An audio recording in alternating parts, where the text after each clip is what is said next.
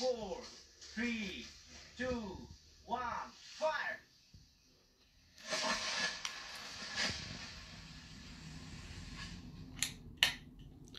नमस्कार दर्शकवृन्द, ई नेप्लिज भर्खरै हेर्दै हुनुहुन्छ भने अहिले मेरो साथमा अमेरिका भ्रमणमा रहनुभएका नेपालका एक जल्दा बल्दा युवा वैज्ञानिक धेरै छन् हाम्रो मुलुकमा। विज्ञानले नेपालमा धेरै फड्को मारिरहेको अवस्थामा पनि जुन नेपाल सरकारले गर्नुपर्ने कुराहरू छन् पूर्वाधार, त्यो छैन। त्यसले हाम्रा धेरै वैज्ञानिकहरू महावीर पुन जस्ताहरूलाई पनि फ्रस्ट्रेसन बनाएर आफै लागि परेका छन्। र यो अगाडिको भिडियो जुन मैले तपाईँहरूलाई देखाएँ, अथवा त्यो भिडियो तपाईँ अहिले यो सकेपछि हेर्नुहुन्छ, म तपाईँहरूलाई परिचय गराउँछु।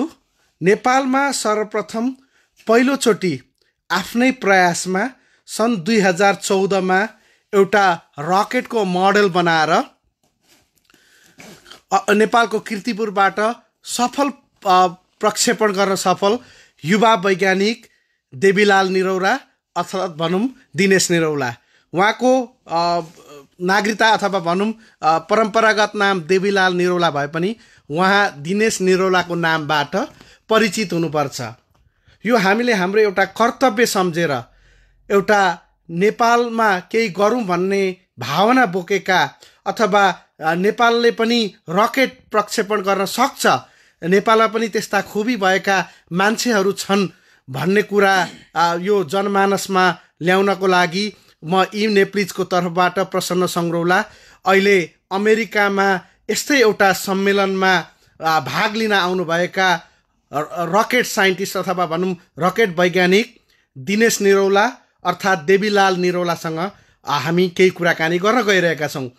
यदि तपाईँहरूका पनि आफ्ना सन्तान दरज सन्तानमा यस्तै किसिमका ऊर्जा मिलोस् भन्ने चाहनुहुन्छ, अथवा यो क्षेत्रमा लाग्दाखेरि के कस्ता कठिनाई अथवा चुनौती आउँछन् र सम्भावनाहरू के छन्, यदि तपाईँहरूमा पनि केही प्रश्नहरू छन् भने तपाईँहरू त्यो प्रश्न कमेन्ट बक्समा पनि राख्न सक्नुहुन्छ।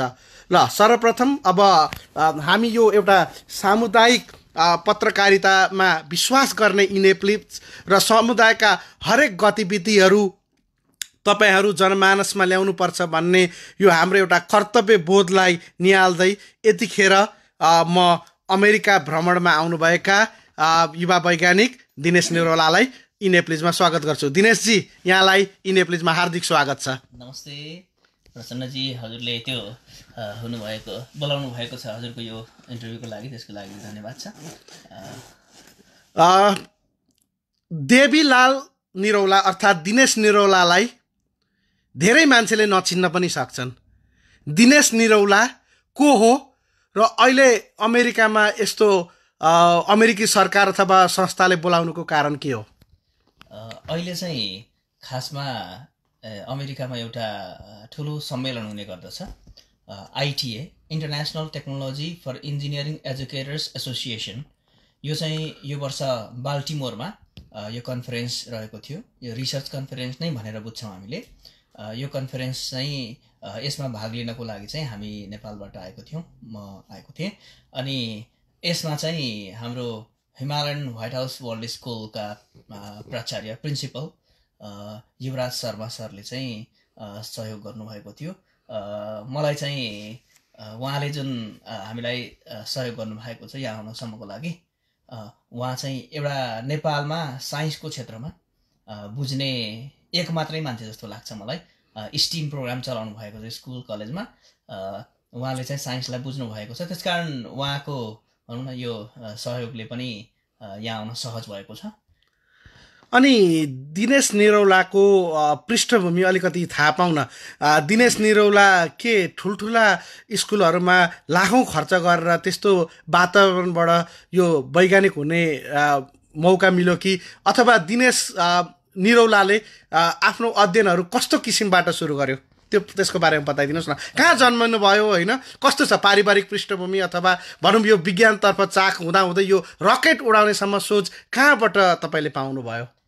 यो चाहिँ खासमा एउटा झापाको सानो गाउँमा जन्मेर त्यही ठाउँबाट हुर्किएर श्री लक्ष्मीनारायण सेकेन्डरी स्कुलबाट मैले चाहिँ त्यहाँबाट स्कुलिङ होइन, मेरो स्कुल 10 क्लाससम्म चाहिँ त्यहाँबाट भएको हो। ठुलो स्कुल भन्दा पनि मैले आफ्नो लागि चाहिँ मलाई ठुलै लाग्छ त्यो होइन, अरूको नजरमा सानो भए पनि त्यो स्कुल चाहिँ मेरो लागि चाहिँ एकदम ठुलो लाग्छ। श्री लक्ष्मीनारायण सेकेन्डरी स्कुल यो चाहिँ धरमपुर झापामा रहेको छ। यो स्कुलबाट चाहिँ मैले 10 क्लाससम्मको अध्ययन पुरा गरेर दमक मल्टिपल क्याम्पसमा 11 र 12 को क्लास सकिएपछि म काठमाडौँतिर प्रस्थान गरेँ।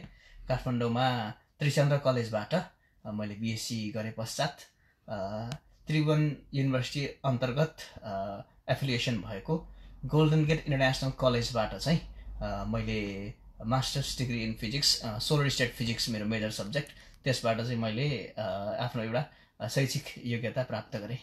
भनेपछि देवीलालजीको बुवा पनि विज्ञानकै क्षेत्रमा हुनुहुन्थ्यो कि, अथवा यो कसरी यो विज्ञानमा आउने वातावरण बन्यो, अथवा केही अलिकति त्यसको बारेमा बताइदिनुहोस् न, अथवा पारिवारिक पृष्ठभूमि पनि बताइदिनुहोस् न।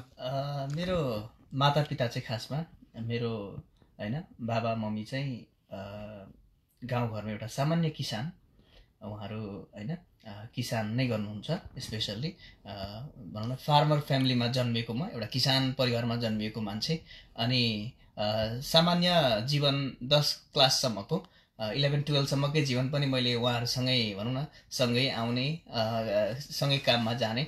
तर सौभाग्यले गर्दा हो कि जस्तो लाग्छ, उहाँहरूले मलाई काम चाहिँ धेरै लगाउनुहुन्न थियो अनि सबै काम उहाँहरूले गरेर त्यो दुःखको भारी चाहिँ आफै बोकेर अनि मलाई पढाउनु भएको थियो होइन। अनि सायद त्यसैको उहाँहरूकै आशीर्वाद, उहाँहरूकै माया होइन, उहाँहरूकै भनौँ न योगदानले गर्दा म यहाँ पुगेँ कि जस्तो लाग्छ।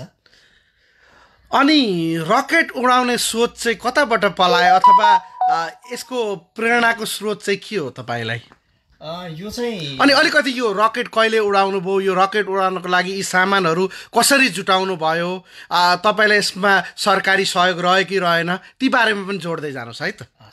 अनि यो चाहिँ कस्तो छ भन्दाखेरि खासमा रकेट उडाउने सोच चाहिँ बच्चा हुँदादेखि नै केही क्युरियोसिटी चाहिँ ममा थियो। जस्तो साइन्स एन्ड टेक्नोलोजीप्रति अलिकति झुकाव थियो, तर अब सबै कुराहरू समयसँगै मात्रै प्राप्त हुने रहेछन्। म 11-12मा पढ्दासम्म केही कुराहरू बनाउनको थिएँ, त्यो म्याग्नेटहरू कहिले कहिले खेलाउने होइन, के गर्ने यस्तोहरू गर्दै थिएँ। म 12 क्लाससम्म पढ्दाखेरि चाहिँ एकजना अहिले चाहिँ यहाँ डाक्टर हिमाली कालाखेती भन्ने सर हुनुहुन्छ, उहाँले यहीँबाट पिएचडी हासिल गर्नुभएको छ। उहाँको एउटा क्लास भएको थियो, सेमिनार क्लास जस्तो दमक मल्टिपल क्याम्पसमा। अनि उहाँले चाहिँ त्यो एउटा सेमिनारमा एउटा अद्भुत कुरा दिनुभएको थियो होइन, कि यो रिसर्चको बारेमा अमेरिका इटालीमा चाहिँ यस्तो यस्तो छ भनेर। त्यस कारण उहाँबाट म इन्सपायर भएँ र मैले आफूले सोचेको कुरा चाहिँ सुरुमा टेक्नोलोजी यो लाइनमा चाहिँ केही गर्नुपर्छ भन्ने लागेरै मैले केही सोच बनाएको थिएँ। तर त्यो ठाउँ अब परिस्थिति सबै कुराले त्यो साथ नदिएको हुनाले म जब काठमाडौँमा आएँ, त्रिचन्द्र क्याम्पसमा भर्ना भइसके पश्चात मैले त्यहाँ आएर चाहिँ फर्स्ट इयरमा रकेट साइन्सको बारेमा अलिकति डिटेलमा पढ्न पाएँ। अनि त्यो सँगसँगै मलाई के लाग्यो भन्दाखेरि यो थ्योरी मात्रै पढ्ने, यसलाई प्र्याक्टिकलमा उतार्न सकिन्छ कि सक्दैन भन्ने क्युरियोसिटी एकदमै जाग्यो। त्यो बिएससीमा पढिसकेपछि अनि मैले एउटा काम गर्न सुरु गरेँ, बुकहरू हेर्न थालेँ। बुकहरू कतै भेटिएन, भोटाइटी गएँ, बागबजार गएँ, सारा नेपाल काठमाडौँभरिका सबै पुस्तक पसलमा म लगभग चाहेँ मैले। त्यो जाँदाखेरि कहीँ पनि नभेटिएपछि अब मैले एउटा निधो गरेँ। एकजना मेरो साथी प्रकाश भण्डारी हुनुहुन्थ्यो, उहाँको बाबा इन्डियामा बस्नुभएको थियो, उहाँ मार्फत चाहिँ एउटा बेल्जियमबाट प्रिन्ट भएको एउटा बुक चाहिँ मगाइयो र त्यसमा चाहिँ रकेट कहिले कहिले प्रक्षेपण भयो के भयो भन्ने कुरा मात्रै लेखिएको थियो। त्यस पश्चात मैले गुगलहरूमा ट्राई गरेँ, अब त्यो बुकहरू हतपत्त नपाइने केही इन्फर्मेसन मात्रै भएको हुनाले मैले आफै ट्राई गरेँ। अनि ट्राई गरेपछि एउटा फ्युलहरू, डिफ्रेन्ट टाइपको फ्युलहरू बनाउन ट्राई गरेँ। टेस्ट गर्दै गर्दै गइसकेपछि एउटा सिलिन्ड्रिकल टाइपको केजिङ बनाएर त्यसमा चाहिँ मैले राखेर टेस्ट गर्दाखेरि त्यो अचानक उड्यो। त्यसपछि म एकदमै उत्साहित भएँ। उत्साहित भएपछि हाम्रो म गोल्डन गेट इन्टरनेसनल कलेजमा एमएससी गर्दै गर्दा सेकेन्ड इयर जस्ट पुगेको बेलामा त्यति बेला चाहिँ एउटा नेपाल सरकारले चाहिँ साइन्स डे भनेर असोज 1 गते र 2 गते मनाएको थियो। सुशील कोइराला प्रधानमन्त्री हुनुहुन्थ्यो। त्यो प्रोग्राममा चाहिँ हामीले खासमा एक्जिबिसन गर्नुपर्ने थियो कलेजको तर्फबाट। अनि मैले त्यो एक्जिबिसनमा रकेट पनि एक्जिबिसन गरेँ। ठुल्ठुला प्रोफेसरहरू आउनुभएको थियो होइन, सुशील कोइराला प्रधानमन्त्री उहाँ आफै पनि आउनुभएको थियो। अनि त्यो रकेट चाहिँ प्रोफेसर होमनाथ पौडेल सरले चाहिँ एकदमै सपोर्ट गर्नुभएको हुनाले उहाँको रिक्वेस्टमा चाहिँ लन्च गर्न दियो। सुरुमा चाहिँ लन्च गर्न दिएको थिएन। भनेपछि तपाईँले रकेट लन्च गर्छु भनेर अनुमति माग्न खोज्नुभयो, सरकारले दिएन त होइन त? यसमा त सरकार किन के भयो अलिकति भन्दिनँ, के डरायो तिनीहरू कि के यसमा चाहिँ चिज कस्तो हुँदो रहेछ भन्दाखेरि हाम्रो नेपालमा चाहिँ रकेट र बम भनेको एउटै हो भनेर बुझ्ने एकदम त्यो एउटा गलत सोचाइ। जस्तो त्यहाँ चाहिँ एउटा हाम्रो प्लानेटोरियम बिल्डिङमा जुन हुनुहुन्थ्यो सनदजीहरू हुनुहुन्थ्यो, उहाँहरूले चाहिँ त्यो सरकारको अथेन्टिक बडीमा बसेको मान्छे भएको हुनाले उहाँहरूबाट चाहिँ पर्मिसन हतपत्त पाइएन। नपाइएपछि मैले मेरो प्रोफेसरलाई भने, प्रोफेसर होमनाथ पौडेललाई, उहाँले चाहिँ अनि फेरि कुरा गर्नुभयो, एकछिन दिनुहोस्, जे पर्छ म बिहोर्छु होइन, केही पऱ्यो भने म बिहोर्छु, मेरो विद्यार्थी हो, दिनुहोस् भनेपछि अघिल्लो दिन असोज 1 गते दिइएन। भोलिपल्ट असोज 2 गते चाहिँ मलाई 2:15 टाइम उपलब्ध गराइयो। अनि त्यो टाइममा चाहिँ 200 भन्दा बढी मान्छेहरू छेउछाउमा राखेर अनि मैले लन्च गरेको हो। त्यो टाइम चाहिँ एकदमै अद्भुत थियो। त्यहाँ विदेशीहरू पनि हुनुहुन्थ्यो 2-4 जना, त्यति बेला जापानिजहरू, अरू 2-4 जना विदेशीहरू पनि हुनुहुन्थ्यो, भिडियो लिइराख्नु भएको थियो। त्यो सुरुमा चाहिँ हामीले भिडियो लिनलाई एकदम कठिन भयो, तैपनि हामीले ट्राई गऱ्यौँ, लियौँ भिडियो।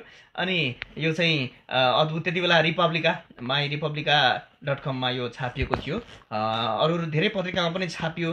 तर मलाई एउटा गजबको चिज चाहिँ के लाग्यो भन्दाखेरि त्यहाँ एक्जिबिसनमा जाँदाखेरि त्यो लन्च गर्ने कुरामा सरकारले नदिएको देख्दाखेरि चाहिँ मलाई अद्भुत, यो चाहिँ आश्चर्यजनक भएँ म होइन। किनभने हाम्रो मुलुक बिस्तारै बामे सर्दैछ होइन। भनेपछि तपाईँलाई के लाग्यो भने गर्छु भन्नेलाई पनि एउटा वातावरण त नभइरहेको अवस्थामा अथवा आफ्नै भनौँ न आफ्नै खर्चमा अथवा आफ्नै स्वविवेकले सबै तयार गरिसकेपछि पनि उहाँहरूमा चाहिँ भ्रम रहेछ होइन, रकेट भन्नु र बम भन्नु उस्तै भन्ने। यो क्वेसन मलाई सिंहदरबार जाँदा पनि सोधिएको थियो। बडा ताजुब लाग्छ मलाई, म सिंहदरबारमा गएको बेलामा। हजुर, मलाई चाहिँ यो रकेट लन्च गरिसकेपछि कुनै थ्रुबाट मलाई बोलाइयो, सिंहदरबारमा गएँ। त्यति बेला प्रचण्डजी प्रधानमन्त्री हुनुहुन्थ्यो, उहाँको विज्ञान सल्लाहकार रविन्द्र सर हुनुहुन्थ्यो, प्रमुख विज्ञान सल्लाहकार। उहाँले चाहिँ विज्ञान मन्त्रालय सम्हाल्नु भएको थियो, मलाई त्यो लाग्छ। विज्ञान मन्त्री भनेर नतोके पनि प्रमुख विज्ञान सल्लाहकारले चाहिँ विज्ञान मन्त्रालय सम्हाल्नु भएको थियो। अनि मलाई बोलाइयो, अनि उहाँले बोलाएर चाहिँ यो तपाईँले गर्नुभएको काम एकदमै सराहनीय छ, काम गर्नुभएको छ, तपाईँलाई बधाई छ भन्नुभयो। सँगसँगै के जोड्नुभयो भन्दाखेरि तपाईँले यो गर्नुभएछ, तपाईँलाई हामी यो नास्टमा अथवा प्लानेटोरियममा कतै चाहिँ सरकारी जागिर उपलब्ध गराउँछौँ भन्नुभयो। अनि जोड्नु के भयो भन्दाखेरि तपाईँले यो गर्नुभएछ, यसको भिडियोहरू चाहिँ प्लिज लुकाइदिनु होला, यो भिडियोहरू चाहिँ कतै नराखिदिनु होला। अनि डर लागेर तपाईँको त्यो खालको डर पनि लाग्यो मलाई। गभर्मेन्टको एउटा अथेन्टिक बडीको होइन एउटा कुनै हेडले चाहिँ त्यस्तो भनेपछि त अलिकति केही कुरामा त आफू हच्किनु पर्ने रहेछ। तैपनि मैले 2-4वटा भिडियोहरू चाहिँ लुकाएर राखेको थिएँ। अनि त्यो भिडियो चाहिँ पछि मैले फेरि युट्युबमा हालेँ। तर त्यो टाइम ल हेर्नुहोस् त दर्शकवृन्द, जुन उहाँले गर्नुभएका कुराहरूलाई चाहिँ भविष्यमा काम लागोस् भनेर आफ्नो सामान्य मोबाइल अथवा भनौँ त्यस्तोले भिडियो खिच्नु भएको रहेछ। त्यो भिडियो चाहिँ कृपया युट्युबतिर नहाल्नुहोस् भनेर उल्टा उहाँमाथि चाहिँ मनोवैज्ञानिक त्रास सृजना गरिएछ।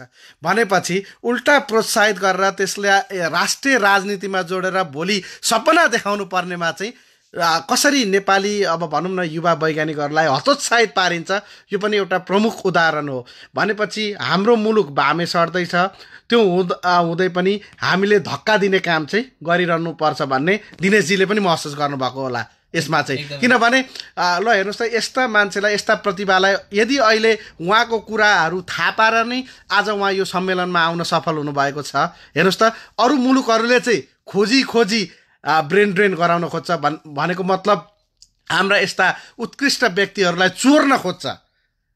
अहिले अमेरिकाले सायद हुनसक्छ उहाँको यो कुराहरूलाई लिएर उहाँलाई यहीँ राख्न पनि सक्छ, अब त्यो भविष्यको उसमा छ। तर हेर्नुहोस् त, नेपालमै केही गर्छु भन्दाखेरि साथ सपोर्ट त छैन, उल्टा हतोत्साहित गर्न खोजिन्छ। भनेपछि हाम्रो मुलुकमा चाहिँ एउटा फेरि अर्को आमूल परिवर्तनको लागि लडाइँ भन्दैमा अहिले पहिलाको जस्तो फिजिकल काटमारको लडाइँ होइन, एउटा व्यवहारिक लडाइँ अथवा भनौँ एउटा वैचारिक लडाइँ लडेर यसको लागि चाहिँ हामी सबै गोलबद्ध भएर एउटा सबै किसिमको राम्रो वातावरण सिर्जना गरेर यो ब्रेन ड्रेन हुने काम चाहिँ रोक्नको लागि तपाईँहरू हामी सबै लाग्नुपर्छ। फेरि पनि भर्खरै तपाईँहरू यी नेप्लिज हेर्दै हुनुहुन्छ भने यतिखेर अमेरिकाको एउटा विशेष कार्यक्रममा भाग लिन आउनुभएका रकेट साइन्टिस्ट नेपालका भनौँ अथवा नेपालमा 2014मा आफ्नै बलबुतोमा 3000 मिटरसम्म माथि रकेट उडाइसक्नुभएका एउटा त्यो रकेटलाई सायद अब रकेटै नामाकरण नदिनु, एउटा प्रोटोकल रकेट N1 दिनुभएको छ उहाँले उडाइसक्नु भएको व्यक्ति अहिले अमेरिकामा यसरी आफ्नो ज्ञान सिप तिखार्न पनि र आफूमा भएका कुराहरूको लागि चाहिँ उहाँले यो सम्मेलनमा दिनु भइसकेको छ।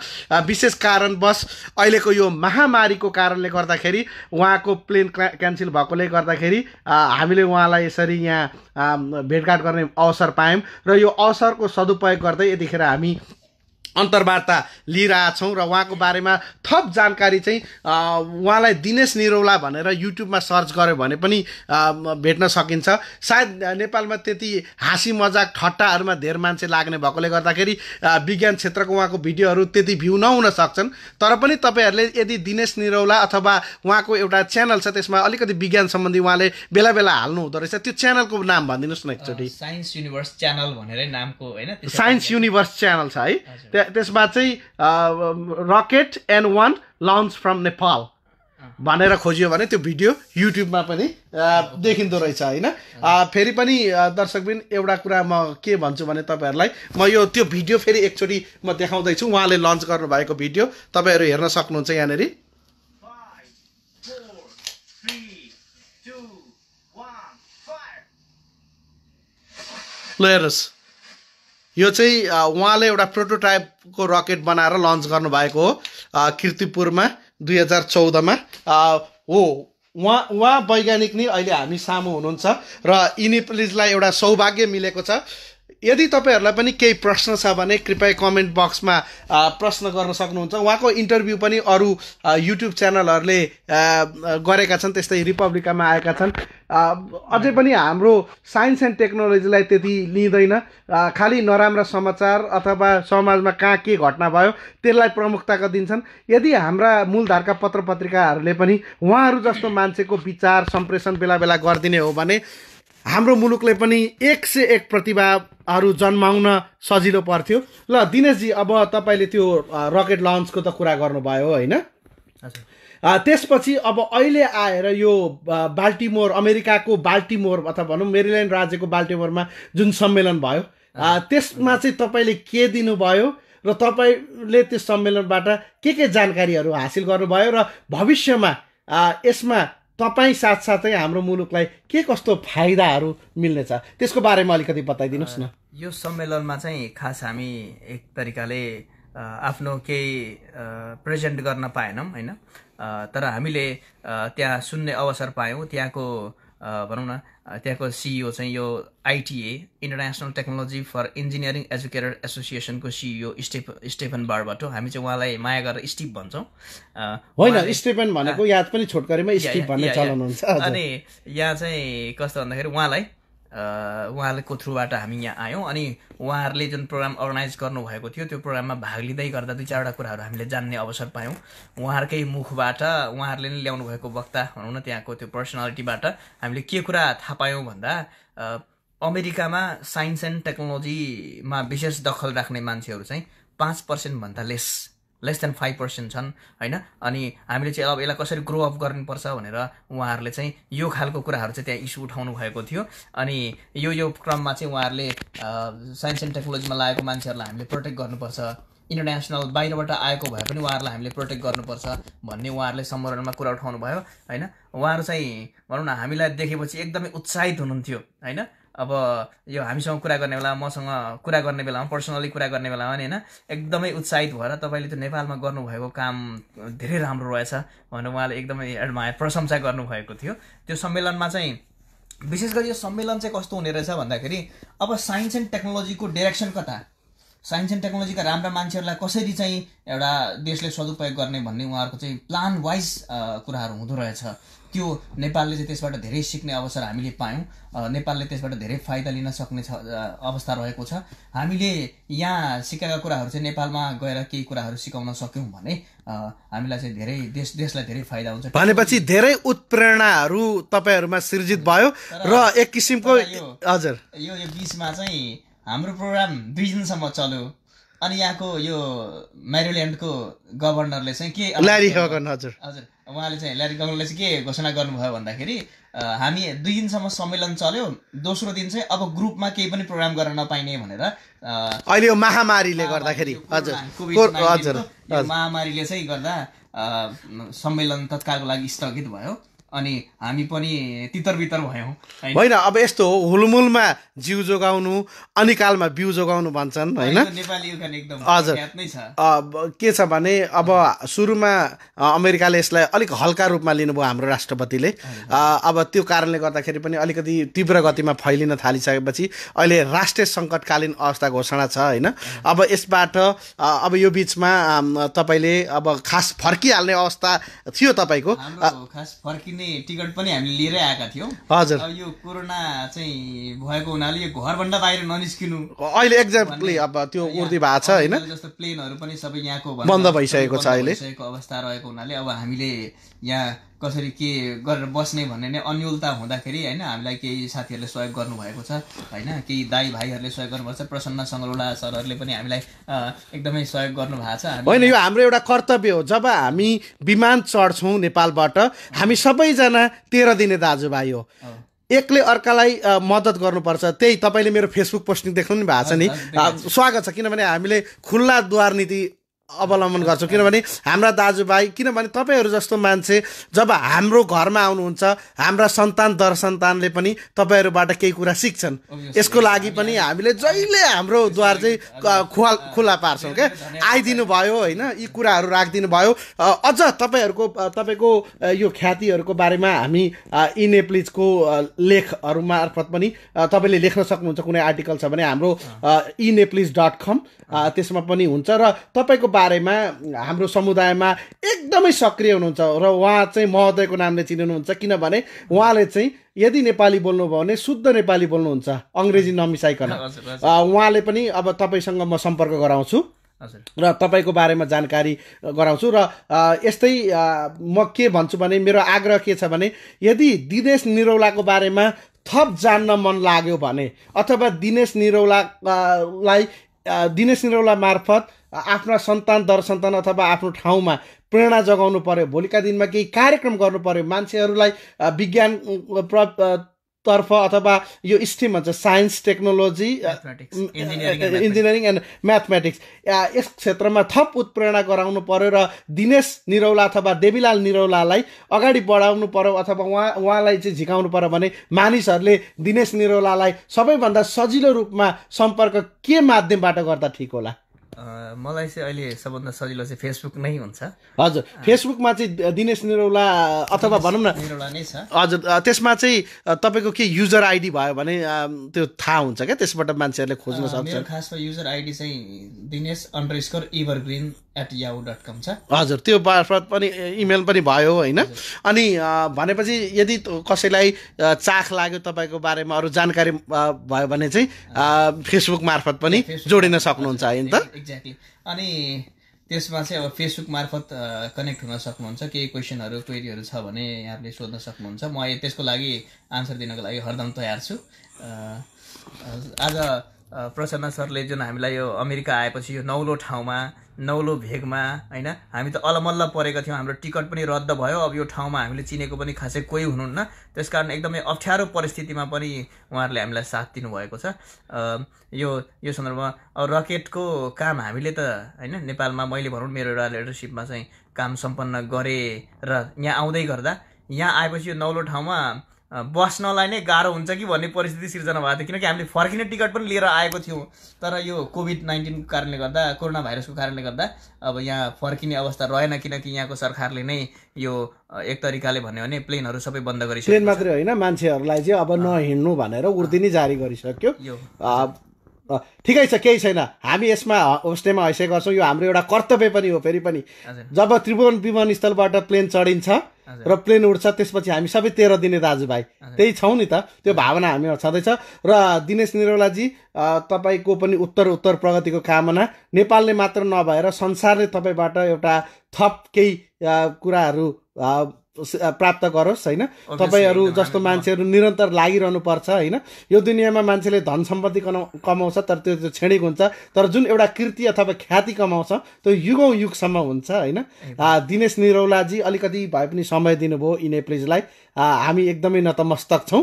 र फेरि पनि यहाँलाई धेरै धेरै धन्यवाद, इनेप्लिजलाई केही कुराहरू राख्ने मौका दिनुभयो। हस् त, यो महामारीको बेला हामी सबै बचौँ र अरूलाई पनि बच्ने प्रेरणा दिउँ। अन्त्यमा केही छुटेको छन् भने भन्दा हुन्छ। अब पहिलो कुरा त हजुरले यो जुन इन्टरभ्यू कन्डक्ट गरिदिनु भएकोमा यहाँलाई धेरै धेरै धन्यवाद। यो अवसर, यो मौका हजुरले जुटाइदिनु भयो। र अनि अरू कुरा चाहिँ के हो भन्दाखेरि, अब देशमा नेपालमा चाहिँ यो हामी जस्तो एउटा भनौँ न दुःख गरेर रकेट बनाउने, टेक्नोलोजीको लाइनमा केही गर्न खोज्ने, साइन्स एन्ड टेक्नोलोजीलाई अगाडि बढाउँ, देशलाई केही फाइदा हुन्छ भन्ने मान्छेहरूलाई चाहिँ सरकारले केही अर्थमा चाहिँ कम्तीमा पर्मिसन चाहिँ दियोस् है। अरू सहयोग त सरकारले गर्न सकेन। कम्तीमा रकेट उडाउनको लागि चाहिँ भौतारिएर यता पाइँदैन, उता पनि पर्मिसन पाइँदैन, त्यता पनि पर्मिसन पाइँदैन। यस्तो अवस्था नरहोस्। सरकारले बरु कानुन बनाउनु छ भने कानुन बनाएर हुन्छ कि कसरी हुन्छ, पर्मिसन दिएर रकेट लन्च गर्नको लागि होइन, रकेट लन्च गर्न सहयोग पुर्याओस्। अहिले पनि मैले व्हाइट हाउस वर्ल्ड स्कुलमा चाहिँ 12 क्लासका विद्यार्थीहरूलाई रकेट बनाउनको लागि सुपरभिजन गाइड गरिरहेको छु होइन। त्यहाँ 12 क्लासको भाइहरूले चाहिँ गरिरहेका छन्, उनीहरूलाई मैले एउटा गाइड गरिरहेको छु। अब यस्तो गाइड गर्दै गरेको बेलामा उनीहरूलाई रकेट लन्च गर्नको लागि पर्मिसन लिने बेलामा पर्मिसन दिइएको छैन, त्यो पर्मिसन पनि होस्। र हामीले गर्न खोजेको काम खास देशकै लागि हो, संसारभरिका मानवका लागि हो, मानव कल्याणकै लागि गर्न खोजेको हो। सेटेलाइट जस्तो चिज चाहिँ मानव कल्याणमा धेरै युजफुल छ र यो रकेटबाट चाहिँ सेटेलाइट लन्च हुन्छ। देशले यो अवसर पाएको छ, टेक्नोलोजी जन्मिएको छ। किनकि मलाई कसैले नसिकाइकन यो टेक्नोलोजीमा हात हालेर यसलाई सफलता प्राप्त गर्नु चाहिँ मेरो अर्थमा चाहिँ मैले आफैले बुझ्दा चाहिँ मलाई ठुलो चिज जस्तो लाग्छ। यो टेक्नोलोजीको क्षेत्रमा सुरुदेखि नै जेरोदेखि मैले काम गरेको, यो जुन सामानहरू ल्याउने कुरा धेरै ठाउँबाट यति भौतारिए, म किराना पसलदेखि लिएर मेडिकल पसलदेखि लिएर होइन, साग पसल, यो सारा ठाउँमा, त्यसपछि साइन्स हाउसहरूमा, त्रिपुरेश्वरका साइन्स हाउसहरू सबै चहार्दा, त्यसपछि चाबेलका सबै ठाउँहरू, बाग बजारका ती पुस्तक पसलहरू, त्यसपछि किराना पसलहरू, मेडिकल पसलहरू, कहाँबाट सामान पाइन्छ सबै जुटाएर, कुनै सामान पनि रेडिमेड थिएन। सबै सामानहरू मैले जिरो लेभलबाट सबै कच्चा पदार्थहरू जुटाउँदै, त्यसलाई बनाउँदै, फेरि जोड्दै, फेरि काट्दै, फेरि बनाउँदै, यसरी दुःख गरेर रकेट बनाएको। त्यो रकेटलाई सरकारले मलाई लाग्छ अलिकति केही कुरा एप्रिसिएट गरिदिएको भए हुन्थ्यो, सरकारले त्यस अर्थमा केही पर्मिसन दिएको भए हुन्थ्यो। किनकि त्यो रकेट बनाउन रातारात 1 दिन 5 दिनमा बनेको होइन। मैले बिएससी सुरु गरे पश्चात त्यो सुरु गरेको हो, धेरै वर्ष लगाएर होइन, धेरै वर्ष लगाएर एमएससी सेकेन्ड इयरमा पुग्दाखेरि चाहिँ बल्ल त्यो रकेट मैले टेस्ट गर्न सफल भएँ। र त्यो चाहिँ फर्स्टचोटिमै टेस्ट सफल पनि भयो। र पछि एक्जिबिसनमा गएर, किर्तिपुरको एक्जिबिसन होइन, 2014, द्याट इज त्यो वर्षको असोजको 2 गते मैले 2:15 जाँदा त्यो रकेट लन्च गरेको थिएँ। त्यो रकेट चाहिँ तपाईँहरूले अहिले देखिरहनु भएको, अघि सरले देखाउनु भएको रकेट त्यही हो। यहाँलाई धेरै धेरै धन्यवाद। दर्शकबिनहरूलाई पनि हेरिदिनु भयो, त्यसको लागि धेरै धेरै धन्यवाद। दर्शकवृन्द, यो एउटा छोटो कुराकानी हामीले दिनेश निरौला अर्थात् देवीलाल निरौलासँग गऱ्यौँ। आशा छ तपाईँहरूले थाहा पाइहाल्नुभयो। सरकारलाई झकझकाउनको लागि तपाईँहरूले यदि यो भिडियो सेयर गर्नुभयो अथवा लाइक गर्नुभयो अथवा सरकारसँग पुर्याउन मद्दत गर्नुभयो भने भोलिका दिनमा यस्ता किसिमका फ्रस्ट्रेसनहरू हाम्रा यी सपुतहरूले दुःख पाउने छैनन् भन्ने हामीले आशा गरौँ। हाम्रो भावी सन्ततिको लागि पनि हामीले हाम्रो क्षेत्रबाट सक्दो गर्नुपर्छ। किनभने परिवर्तन बाहेक संसारमा कुनै चिज स्थायी छैन र हामी नै हौँ परिवर्तनका सम्भाग। हस् त, इनेप्लिजलाई माया गर्दै गर्नुहोला। र तपाईँहरू सामु म प्रसन्न सङ्ग्रौला आजलाई यति नै। फेरि पनि यस्तै बेला बेलामा विविध व्यक्तिहरू अथवा विभिन्न ठाउँहरूको भ्रमण गर्ने क्रममा म तपाईँहरूलाई इनेप्लिज मार्फत घुमाउने नै छु अथवा देखाउने नै छु। अहिलेको लागि हस् त, आफ्नो क्षेत्रमा यो कोरोना भाइरसबाट बच्नुहोला। धन्यवाद, नमस्कार।